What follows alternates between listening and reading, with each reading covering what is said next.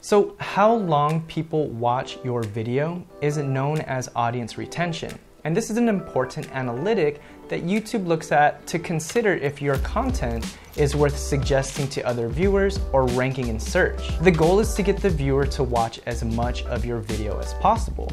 And having a solid video structure and script will help you achieve this. In this video, I'm gonna share with you the 5 major plot points to a successful YouTube video structure and script. The most effective way to keep a viewer's attention is to tell a great story. And all great stories have a similar structure.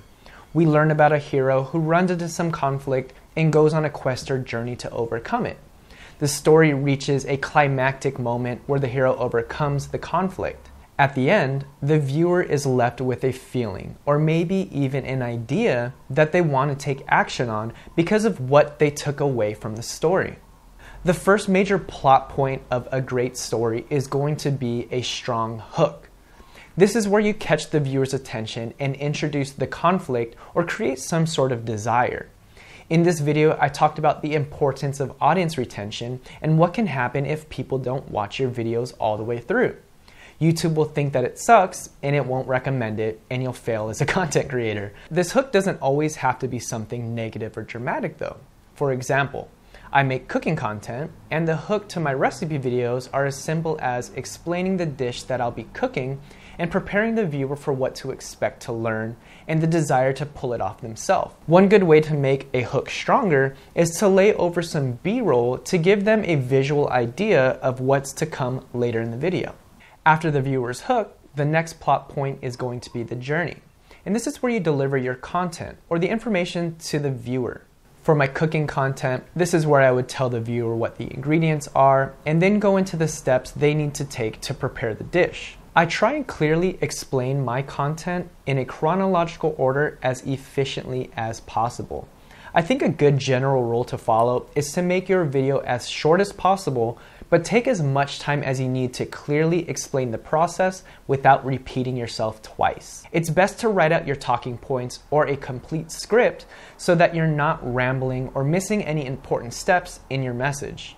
I write out my scripts completely and I read it word for word off of a teleprompter. I notice when I do any of my content off the cuff or using just talking points, I spend way more time recording because I'm stopping to think about what I wanted to say and how I want to say it. I'll also have to restate my talking points a number of times because I'm tripping up over my words. Writing out a script does take a little time on the front end of video production, but it helps me cut back on my filming and editing time because I don't have to sift through all that extra footage of me rambling. The next major plot point is known as the climax. This is the answer or the solution to the conflict of the story. In a cooking video, it just might be showing the finished dish being plated and some final shots of a plated dish. However, the climax doesn't necessarily mean it's the end of the video. Hang out towards the end of this video and I'll give you 5 more tips to a successful script and one easy way to make more income from your YouTube video. The next major plot point is known as the falling action. This is where you might add any supportive information to better help the viewer. You can address some common mistakes and problems that might happen or give some extra tips to help make the process easier. And that will take us into the last part of the story, which is the resolution and or call to action. This is where you give the viewer the main action or idea that you want them to leave with. When it comes to YouTube, you might want to direct them to another one of your videos that might complement the one that they just finished watching. Your videos don't always have to end with a direct call to action. It could also end with an idea. For example, my cooking videos could end with giving the viewer the idea that cooking doesn't have to be difficult. I'm not a professionally trained chef, and all it takes is a little bit of practice to be able to execute a delicious meal for your family and friends. You just have to give it a try. And like I promised earlier, here are 5 tips or things to consider when writing your scripts. Number 1 is to create a second hook.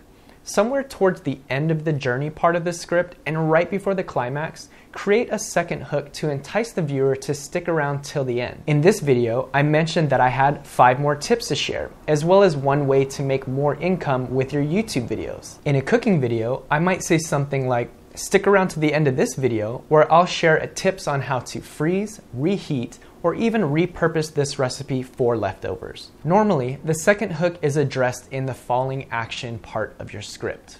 Number 2 is to speak to the camera as if you're talking to one individual person. I do this by saying words like you instead of you guys or what's up everyone. Putting videos online do reach a lot of people, but by saying you, it creates the feeling that your content was made for the viewer and you are speaking directly to that person who is watching it. So number 3 is, can you link your video to another one of your videos? One of the best ways to keep a viewer on your channel and convert them into a possible subscriber is to get them to watch more than one of your videos. When you write your scripts, think about if any of the talking points that you mention are linked to a related video that you made in the past or plan to make in the future. This is the major reason why it's important to try and plan your content ahead of time so that you can consider ways to link your videos together. I have a whole nother video on how I plan my YouTube content schedule and the app that I use to organize and write my scripts. I'll be sure to put a link in the description. See what I did there? Number 4 is to mention a product. In all of my cooking videos, I try and mention a product or a tool that I enjoy using. That way the viewer can find an affiliate link in the description of my video.